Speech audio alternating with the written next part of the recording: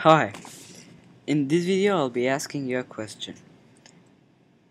Have you ever wondered why QuickTime doesn't play WMV, okay, let's see, WMV and AVI, and you wish that QuickTime could play them and don't play them with VLC or something because you love QuickTime?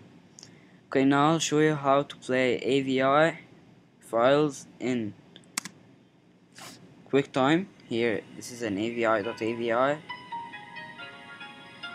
okay. And this is WMV. Okay, open with QuickTime.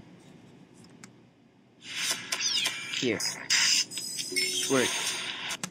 Okay, let me show you how. Okay, go to your web browser and go to Pyrian.org. Download. When you go to Pyrian.org, this page will open. Go to download and click download Pyrian. Okay, it will take time. Let's stop that. I downloaded before here. Double click Pyrian. I can't open the file because okay, I'll open it. Here's Pyrian.dmg. I'll open it here.